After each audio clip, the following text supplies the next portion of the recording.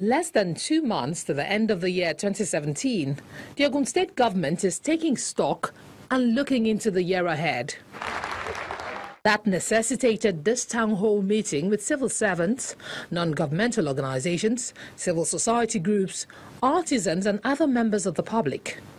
They all want to know how the current administration in the state has fared so far and make an input for the coming year.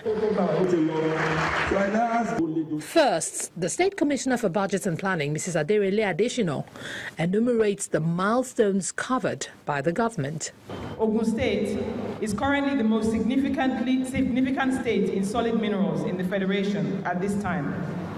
Its solid minerals output exceeds the number 2 state by 30%. And that is with a lot of potential still untapped. For Governor Amosun, there'll have to be follow-up on the suggestions made here to ensure an adequate budget planning process. Working together has, and we always elicit positive and fruitful outcomes.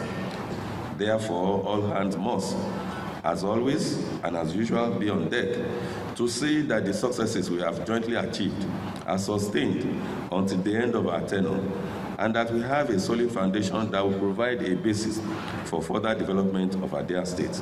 At the end of the town hall meeting, participants appeared filled with optimism that the 2018 fiscal year will be beneficial to all.